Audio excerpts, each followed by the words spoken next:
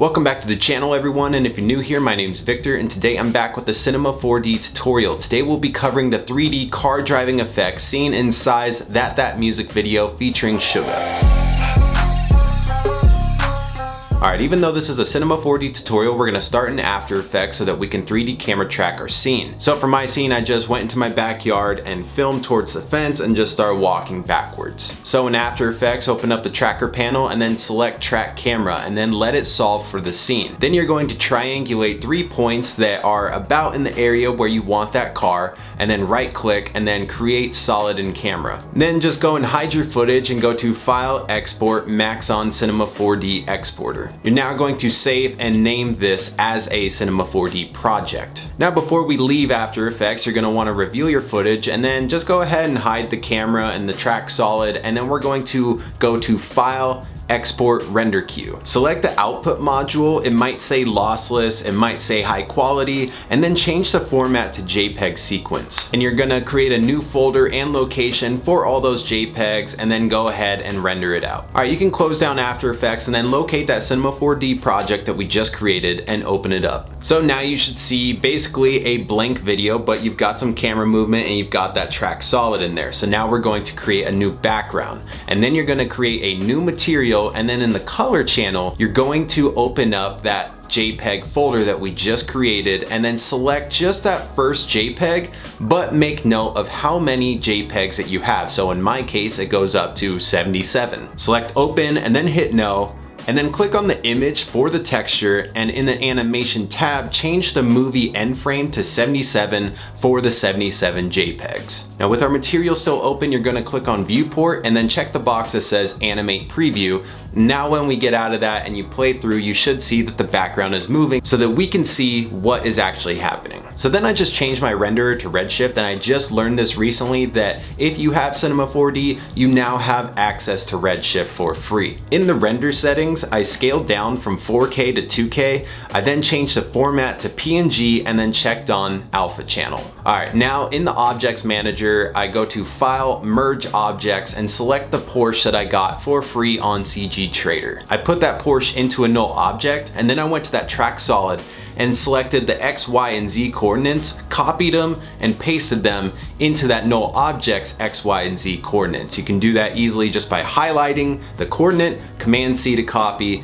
go to where you want to paste it, click Command V, then you'll paste it. I then scaled up my null object because it was super small and then rotated the car to face the direction I wanted it to drive. So now we're gonna animate the rotation of the wheel, and you might run into this problem as well, where you go to change the pitch on the wheel, but the axis is not in the center of the wheel. So when you go to rotate it, it makes this huge loop instead of spinning right from the center. So in that case, we're going to select that wheel and then go up to the top to Tools, Axis, Axis Center, and right now the action is Axis 2, which is what we want, so go ahead and click Execute. So now that axis should be in the center of the wheel, so when you change the pitch, it will rotate perfectly. But now with that window still up, you're going to select all the other wheels and do the exact same thing. And the only reason I did it to the wheels that we can't see was just in case you could see a little glimpse and you could tell that it wasn't moving. It was probably unnecessary, but I just didn't want to render it and then be like, oh great, now you can see that, you know, this side's not moving. Now let's bring in a dome light and start the progressive renderer. In the object settings of the dome light, we're going to drag in an HDRI. I got this one for free on Polyhaven. I then increased the saturation to better match the scene and then turned off the background. Now we're just going to quickly create Redshift materials for everything on the car that we can see. And normally when you're creating materials, you'd like to take some time to add scratches or surface blemishes, smudges, what have you. But in a case like this, when the car is going to be zooming by,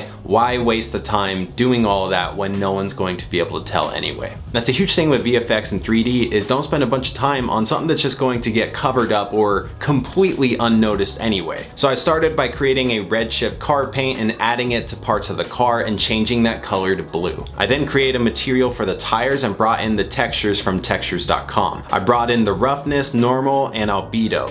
The albedo gets plugged into the diffuse color, The roughness gets plugged into the reflection roughness, and the normal map gets plugged into a bump map. But when you plug in the normal map, you have to go to texture input and then click on the bump map and change it to tangent space normal from height field. And then you plug it into the overall bump input. Now you've probably noticed this before, but when you add a material to a certain area, for example, like the car door, and we want the car door to be blue and then it also turns the window blue, or when I added the material to the tires and it also changed the wheels to be a tire material, that problem can be solved if your model has polygon selection tags. The little triangle icons are polygon selection tags, and if you have a good model, they will be all labeled, but if you don't, you'll just have to guess, and some models don't have them at all. So with your material selected, you drag the appropriate polygon selection tag into the selection of the material, which is found in the tag tab. I then proceeded to just continue to create Redshift materials to cover all parts of the Porsche that we can see.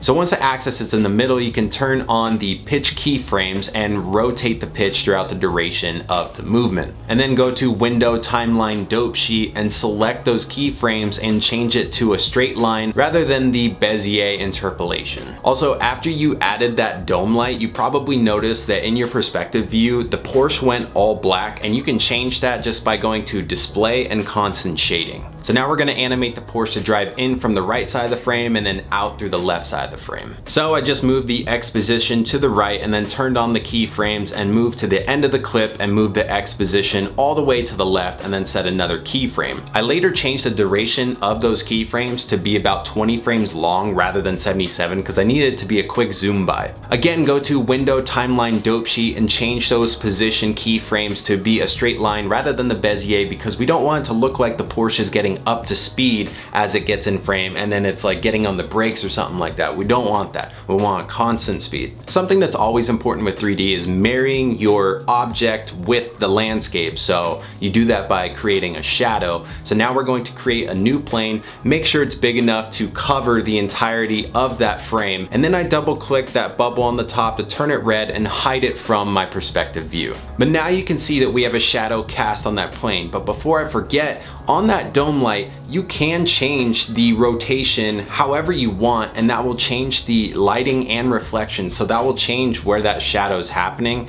Now, typically you wouldn't want to really change where the sky is because of the reflections and whatnot, but I'm trying really hard to match the shadows in my scene and using that as reference to get the same angle. But now we're going to right click on that plane and go to Redshift tags and get the Redshift Object Tag. And then click on that object tab and go over to Matte. You're going to click Override and on General click Enabled and then enable the shadow as well. Now we can't see the plane, but we do have the shadow and you can change the color and transparency as well. Now I unclicked the background on that dome light and then I added an area light and spent a little bit of time tweaking it so I could try and get that shadow to be elongated going the correct direction. Now I spent way too many hours trying to render this with motion blur, and for some reason I have no idea why Redshift would give me a couple frames that had the weirdest motion blur, whether it looked like a car from Fast and Furious that just used its nitrous,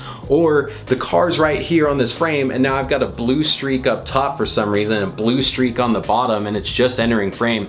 The most frustrating thing. I updated Redshift hoping that was the problem, and Cinema 4D wasn't the problem. No idea. I did eventually get one render without a bunch of weird motion blur, but the motion blur was still just too intense. And when I refer back to the music video, they barely have motion blur on there, so I just scrapped motion blur altogether. So before you render, choose a new folder and give your render a new name and make sure that it's set to render all frames. Now once that's done rendering, close Cinema 4D and open up After Effects again. We're going to import the PNGs. So you're going to locate your PNGs and only click on the first one and make sure the little box that says PNG sequence is clicked, and then go ahead and import all that into your project. Now you'll drag that sequence into the composition, but you have to remember which frame that it started on. Mine was on frame 14, so I drug it to frame 14. And with mine, because I downloaded to 2K, I have to right click and then transform to comp width. Now at this stage, I also spent an ungodly amount of time trying to get realistic dust kick up from the car.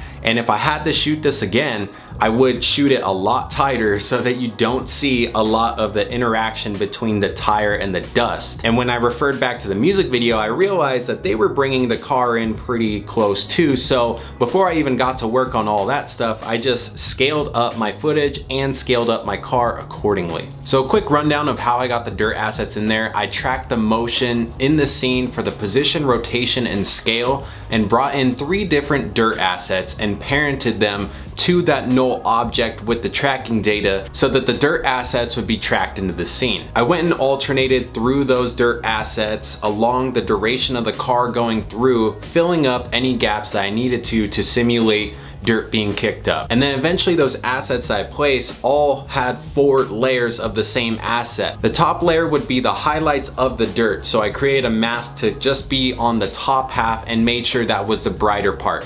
The second layer was the original dirt layer, and I had some tint on there to make it brown. The third layer, instead of being on the screen blend mode, was on the normal blend mode so that I could then use a color key to key out the black just to make the dirt layer a little bit thicker. And then the fourth layer was a shadow for our dirt. So in total, every dirt layer has 4 total layers. The highlights, the original layer, the layer to thicken it up, and then the shadow layer. And then that's it. That's how you do the 3D car driving effect inside that music video featuring Suga. I hope you enjoyed this tutorial and learned something. If you did, leave me a thumbs up, comment what you thought down below, and then don't forget to subscribe if you haven't already, and I'll see you in the next one.